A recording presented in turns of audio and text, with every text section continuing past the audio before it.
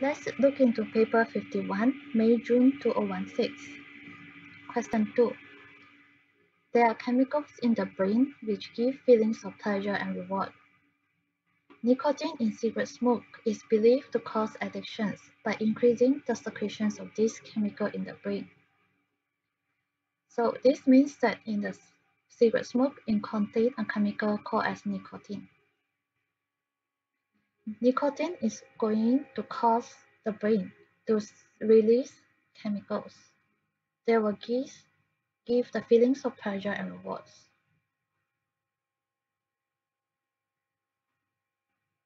And this is the one that causes addictions. That is why it is hard for the smokers to quit smoking. Research into the treatments of nicotine addiction was carried out using rats to test the effect of a drug, topiramate, which blocks the secretions of these chemicals.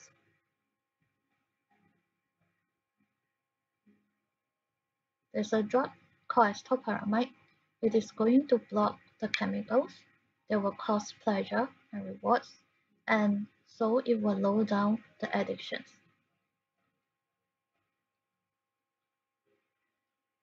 Topiramate was administered to the rats in a saline solution. Table 2.1 shows the treatment given to 6 groups of healthy laboratory rats. So you can see 6 groups of rats here. All 6 different groups, they have different treatment. Group 1 served as a control group. They are not given with topiramate, but they have given with standard concentrations of nicotine. So this one, if you have nicotine without the drug treatment, the productions of the chemicals should be increased. In group 2 of rats, they are given with low concentrations of topiramate and also the standard concentrations of nicotine. Group 3 of rats given with high concentrations of topiramate and given a standard concentrations of nicotine. Group 4 are given with a high concentrations of topiramate without the nicotine. So this also serves as a control group where we only want to see the effect of topiramate on the healthy mice without the nicotine substances in their body. Group 5 and 6 were pre-treatment with nicotine for 14 days to stimulate nicotine addictions. So this is the difference between group 5 and 6 and group 1 to 4. Group 1 to 4, there are no pre-treatment with nicotine. In group 5 and 6, they also have their own control group, which is the group 5.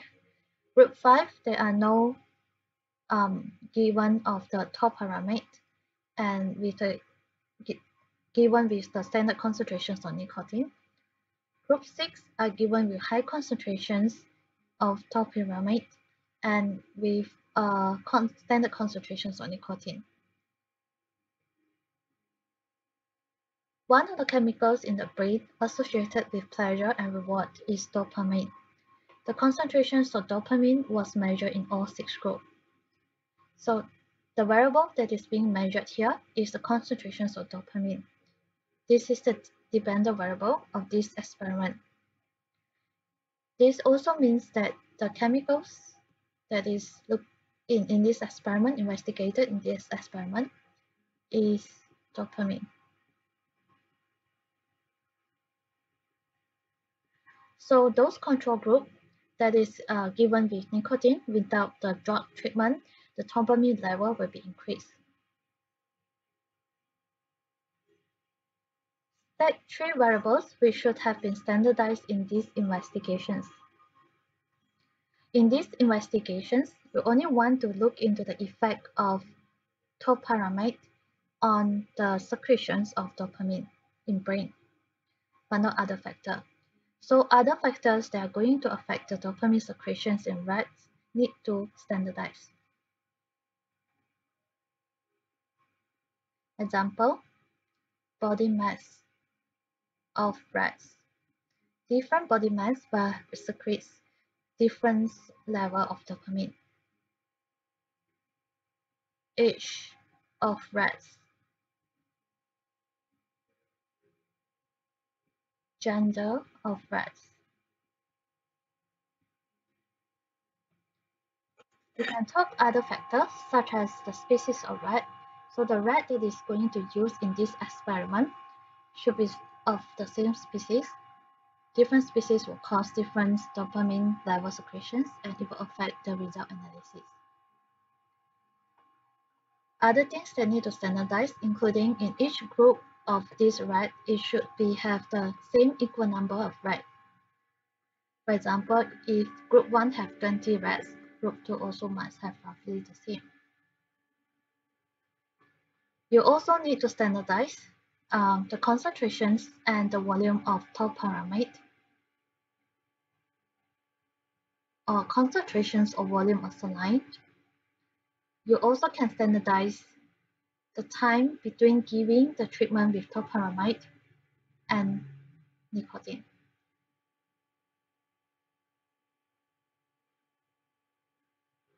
Groups 1, 4, and 5 are all controls. Explain why these were included. Explain for control groups 1 and 5. If you look into this table, control 1 and 5 are the group of rats that do not have topiramate administrations. They have the standard concentrations of nicotine injected. The only difference between this group 1 and 5 is group 1, there are no pre-treatment. Group 5, they have pre-treatment with nicotine.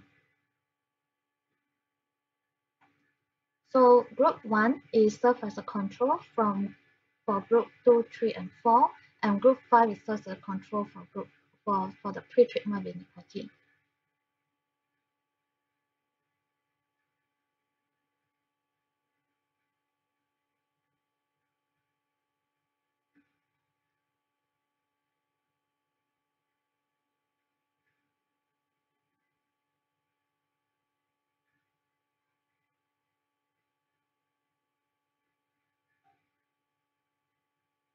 So the functions of control group 1 and 5 is to show that the topiramate is causing the effect but not other factors. Control group 4. Control group 4 were given with high concentrations of topiramate, but they do not given nicotine. So they should have no high level of dopamine secretions. So this is going to see the effect of topiramate on its own without nicotine.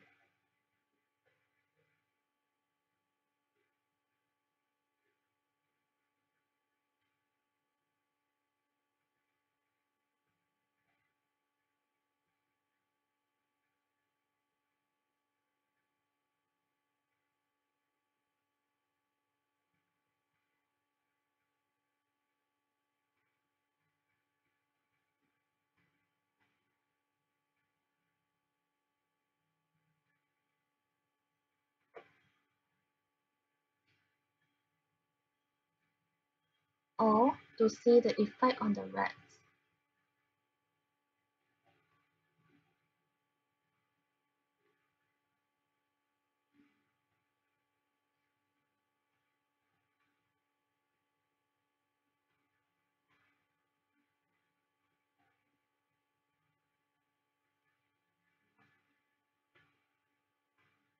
Figure 2.1 and 2.2 shows the results of using topiramate on the dopamine secretions in the brain. So you can see group 1, 2, 3 here, and group 5 and 6 in figure 2.2. Figure 2.1 shows the one that do not have pre-treatment with nicotine. Figure 2.2 shows the groups that have pre-treated with nicotines that will have addictions, so their dopamine level will be higher. Rats pre-treated with nicotine were used as a model for humans addicted to nicotine. In rats that has not been treated with topiramate group 1 and 5, the secretions of dopamine in response to nicotine is greater in rats that have been pre-treatment treated with nicotine, group 5, than in rats that have not been pre-treated with nicotine, group 1. So if you look into group 5, the value here is 280.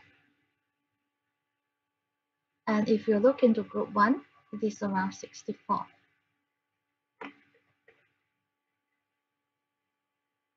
So we say it's group 5, the top secretions of dopamine is higher compared to group 1.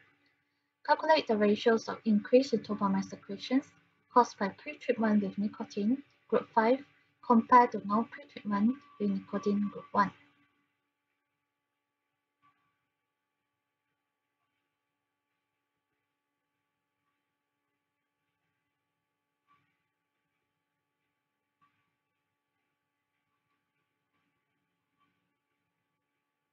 So this is equals to 280 over 64.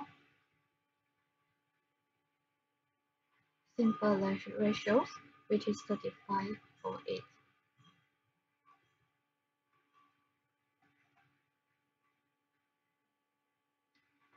State 3 conclusions that can be drawn about the effect of topiramate on the secretions of dopamine by the brain in response to nicotine. So you can look inside this figure 2.1 and 2.2.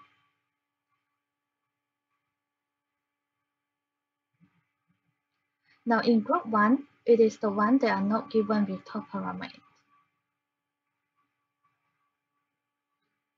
These have the topiramate.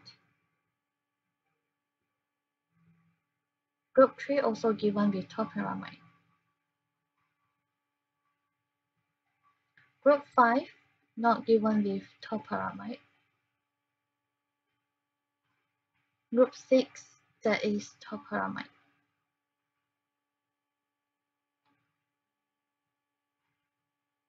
So you can compare between the group that has not given with topiramate with the group that have topiramate, what happened to the dopamine secretion. So we can say the topiramate reduced the dopamine secretions.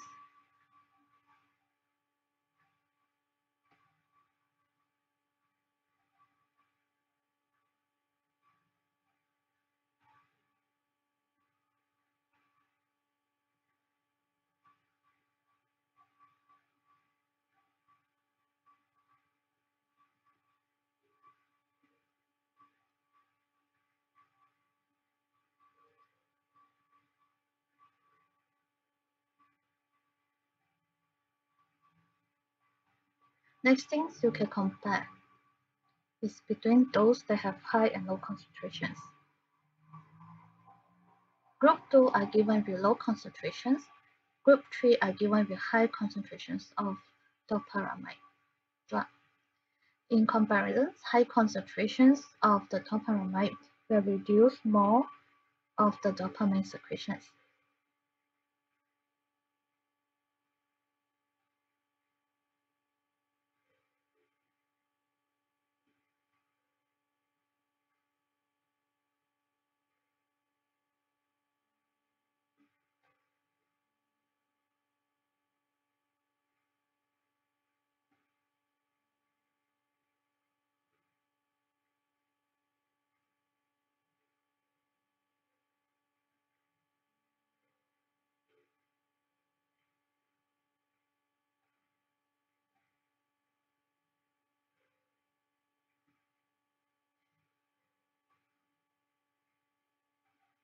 And the third conclusions you can make by comparison between this figure 2.1 and 2.2, between the non-pretreated group with the pretreated group.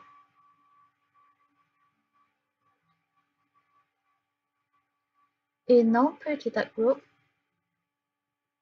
the reductions is between 64 minus 16.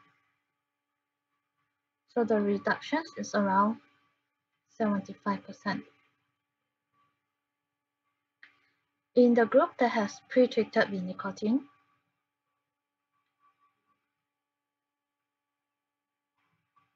the drug topiramate has reduced from 280 dopamine secretions into 120.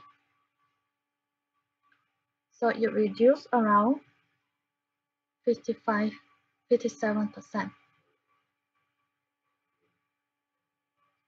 So we say the percentage reductions in dopamine secretions is lower in pre-treated group compared to non-pre-treated group with nicotine.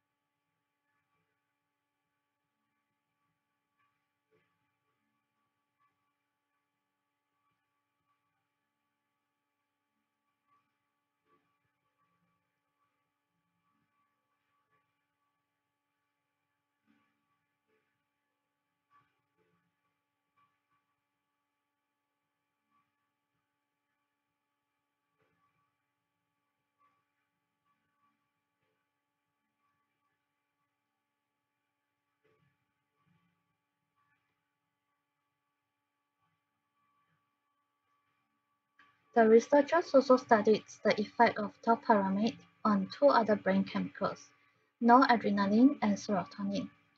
They found that topiramate completely inhibits the release of noradrenaline, which is associated with pleasure and reward, stimulates the secretions of serotonin, which has been shown in human trials to reduce smoking and inhibit the secretions of dopamine.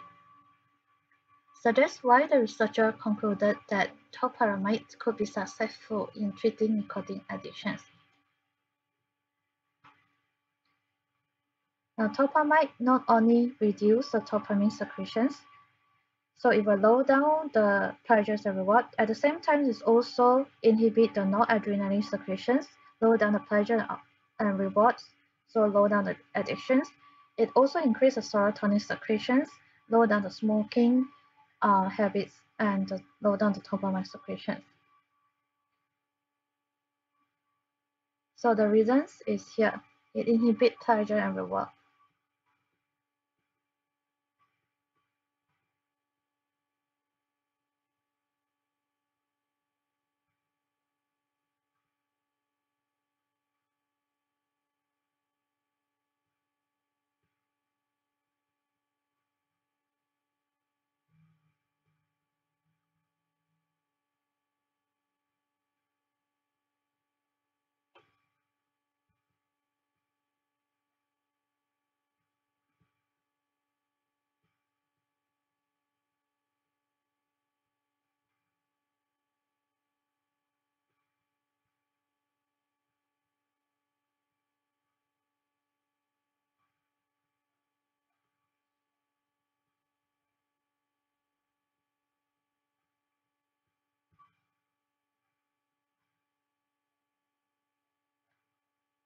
So it inhibits pleasure and reward. Smoker gain less from smoking, less enjoyment, so they become less addicted.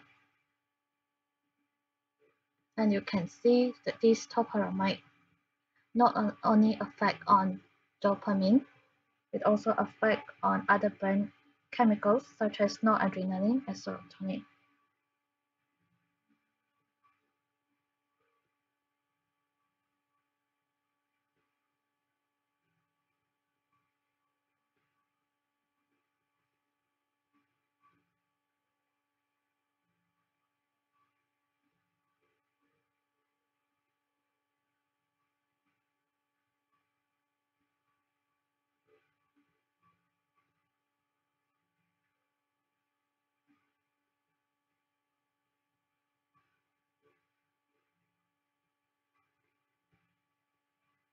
And so it has additive effect on suppressing the addictions.